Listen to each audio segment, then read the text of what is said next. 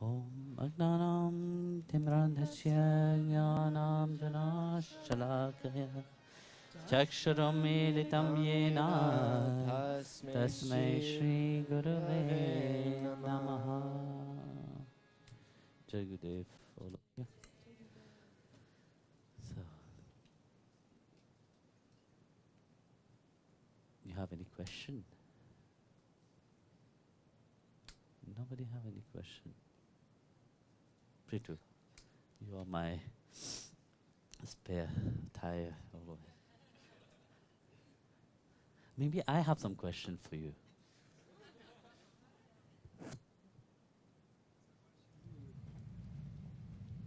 Yes, Mataji. You have a question?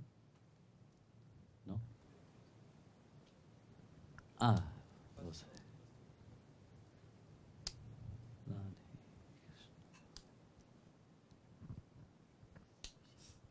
Jai Gurudev. So, Guruji, I've been practicing Atma Kriya Yoga for a little over a year now. And I really focus on the practice and am doing it every day, dedicatingly. And I still don't really feel or understand how it connects to bhakti. And so maybe you could shed some light on how Atma Kriya Yoga enhances our bhakti life and our bhakti experience. I don't know how many of you have done Kriya here, but in Atma Kriya there is 9 form of bhakti, 9 specific Kriya, and each Kriya is related to one aspect of bhakti. And of course the last one is the main Kriya, what you do. It's called Atma Nivedana Bhakti. You see, the point is, like Krishna said, you have to engage. You know, you have a mind, you have a body. You can't just sit idly. So you're engaging into that. You know, when you're practicing your sadhana or you're doing your kriya itself. You know, but if your mind is focusing upon, yes, I'm doing that, where is the bhakti into it? Are you doing it wholeheartedly, or are you doing it to expect something in return? No? Very often, whatever we do, there's always an expectation behind there. You know, I'm doing that, I shall gain something from that. You know, I should feel a little bit energy somewhere. I should feel some Kundalini Shakti rising somewhere, some vibration. You know, then I will think, yes, my bhakti is right. No? If I don't feel it, my bhakti is not right. I have to question it. But it's not true.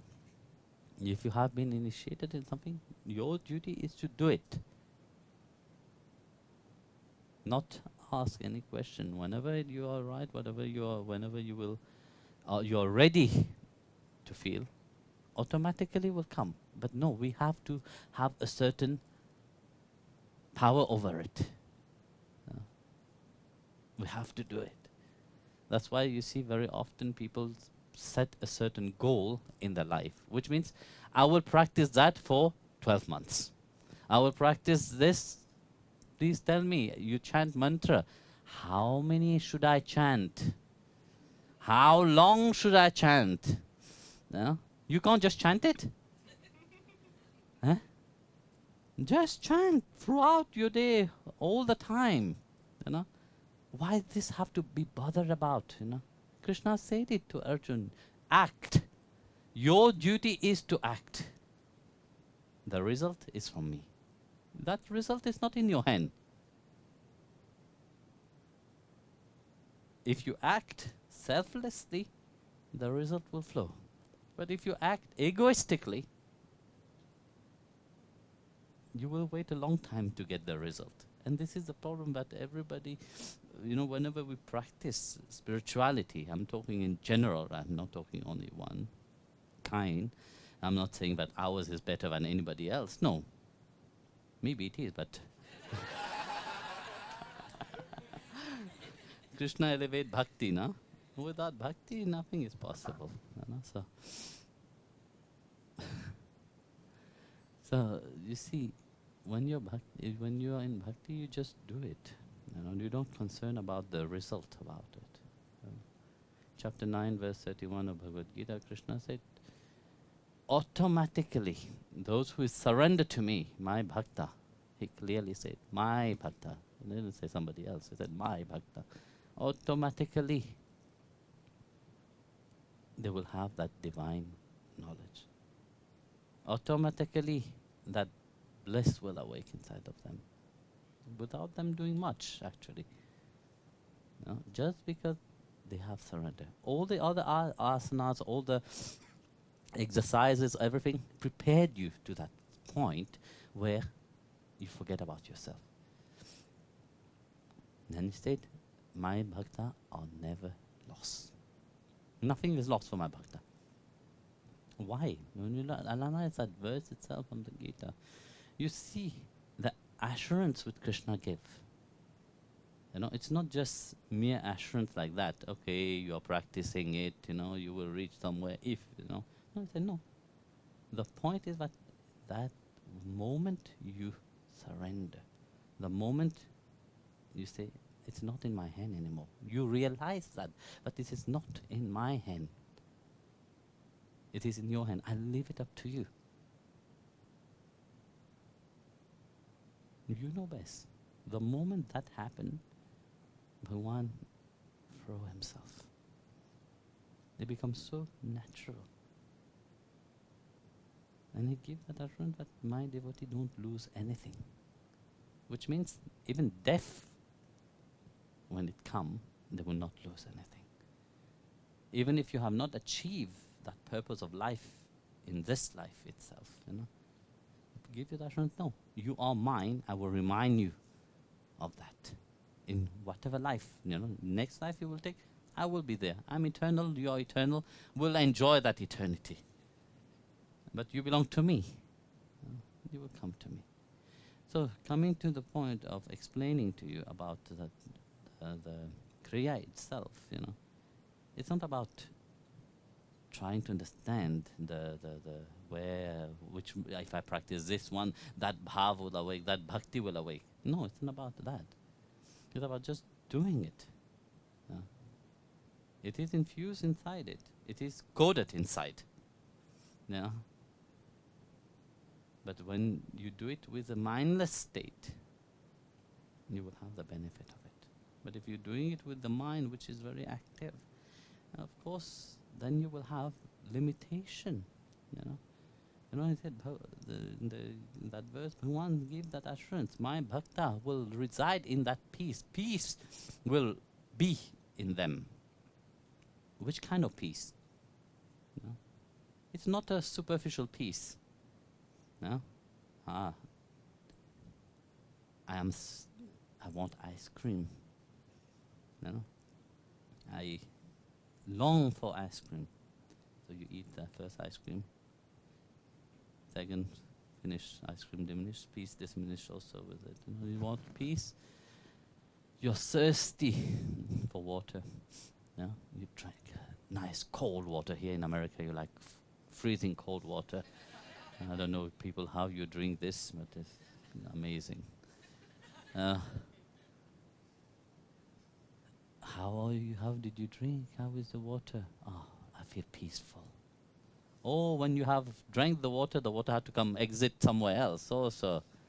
And you have to run quickly. How do you feel after exiting the water? Peaceful. But these are not permanent. You know? You will feel peace for a short time. The same thing, you have a desire, get fulfilled, you feel peace for a short time. But they are not permanent, they are not carry on, you know. One desire will lead to another desire. You know?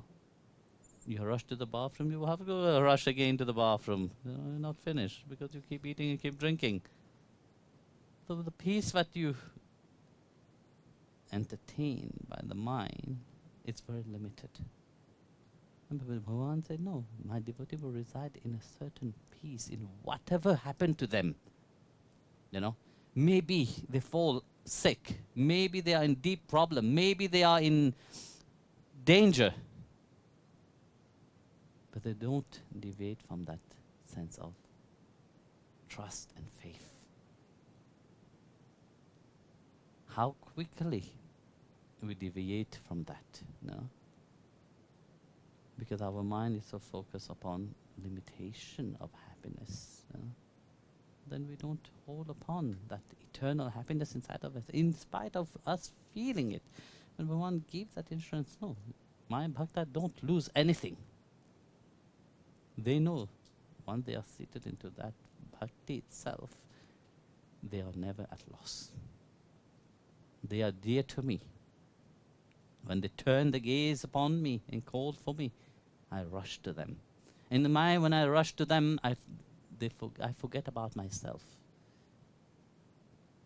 I come to the rescue. But if they are still holding upon their little pride and ego, I'll sit there and wait for them to get rid of. That's why sometimes Bhagavan delay. He's waiting. Let all these ego inside be consumed. Let what I have to give you. You are a magnet. You have attracted me.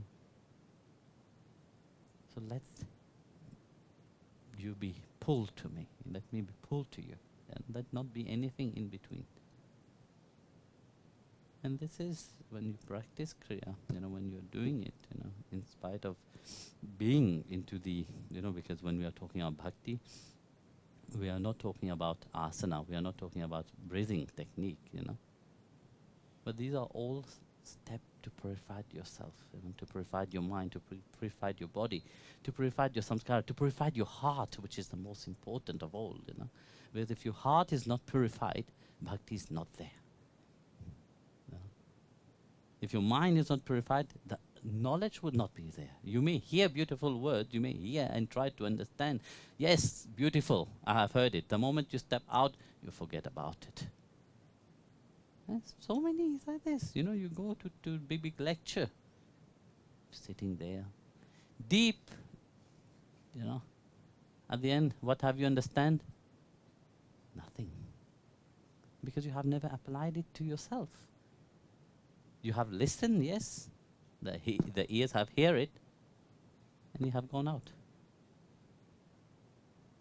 Then you want to hear another lecture. Then you want to hear another, beautiful thing. But it keep on like that. You're entertaining the object of this desire. Once you keep entertaining that kind of desire, these are not desire that will make you happy. It will not lead you anywhere. They are limited desire. You will have limited happiness from that. It will surface and will disappear. But it is not eternal. That's why throughout spirituality we say, get to know who you are. It is not this. When we say get to know, you go in front of the mirror. Yeah, Swamiji have said, get to know who I am. I'm looking at myself now into the mirror, Beautiful.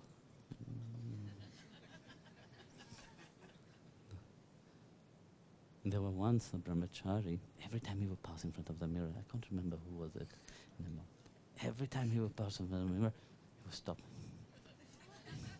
Every time I would see him, and I was making fun of him always. Yeah.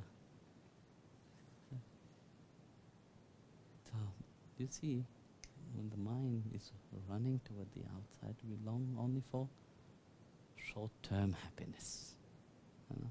And this is when we observe our mind, we observe ourselves, we see.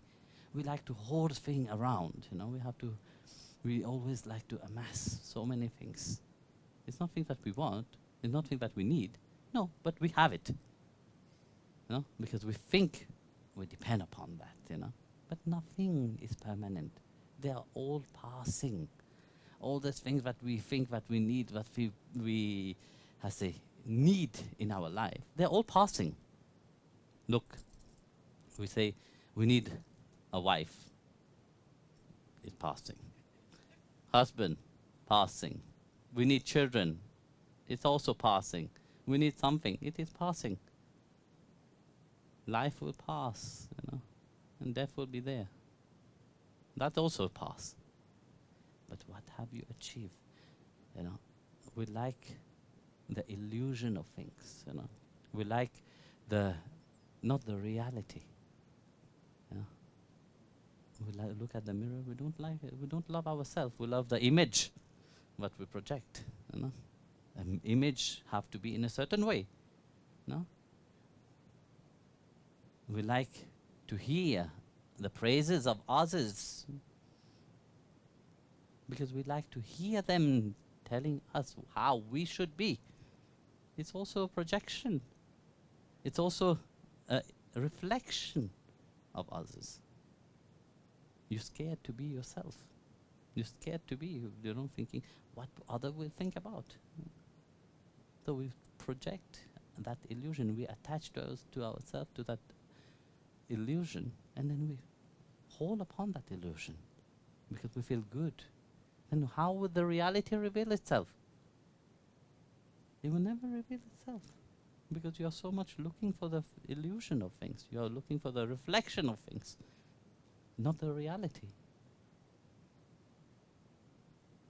That's why when you're doing your Kriya, when you're doing your sadhana, you know, when doing your spiritual practice, it elevates you, you know. It gives you a different sense of understanding. It's not what others have been telling you, but that what deep inside of you. That's what yoga stands for, you know. That union. But union with whom? With the air? With the wall? No. Union with something which is divine. First, what is eternal inside of you, have that union with someone which is divine, which is eternal. You are eternal being, he's eternal being. Only our relation can be. No? That is the only true relationship. All relationships are passing by. You will soon divorce this world. Well, I'm not talking about divorcing in that way, but I'm talking just to divorce the world. You will die. No? You will go. Nothing is permanent. Only permanent is yourself. That is what